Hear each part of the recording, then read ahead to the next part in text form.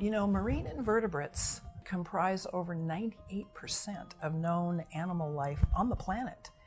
And it's probably more than that, but we're still, learning about them, and it's that realm of life that's lesser known than the mammals and the sort of more charismatic species like ourselves and like vertebrates.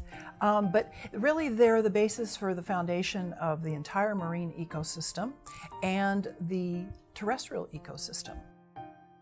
So Sylvia Earle, who wrote the foreword for my book, I was telling her what the title would probably be, and I said, Portraits of Marine Invertebrates, the Backbone of Life in the Sea. And she said, no, not in the sea, the backbone of life, period.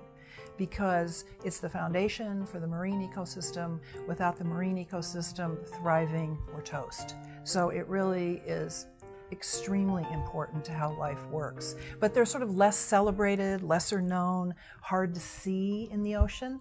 So that was really the motivation for the project.